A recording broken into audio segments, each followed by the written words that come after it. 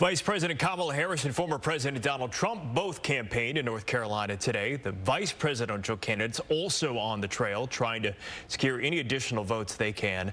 Fox's Jonathan Seri has the latest on the final days of campaigning. In the final weekend of the campaign, both Trump and Harris packing busy schedules. Harris kicked off her day in Atlanta.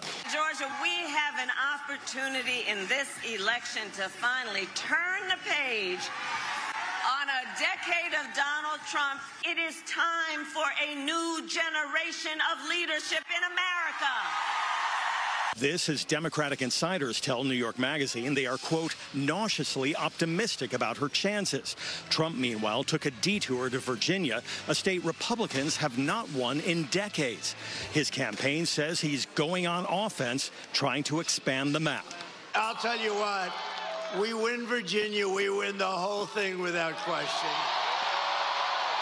Both candidates converge on North Carolina Saturday. Democrats have not carried the state since Obama in 2008, but believe they can pry it away this time around. We need everyone to vote North Carolina.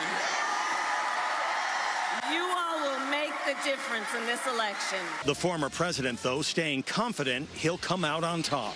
They're saying it's very close. It's really not very close. I will fix it, and I'll fix it fast. We're going to do it quickly.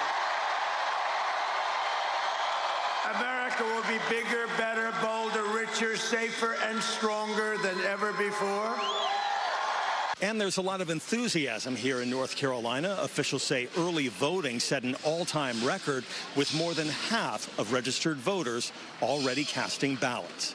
In Charlotte, Jonathan Seri, Fox News.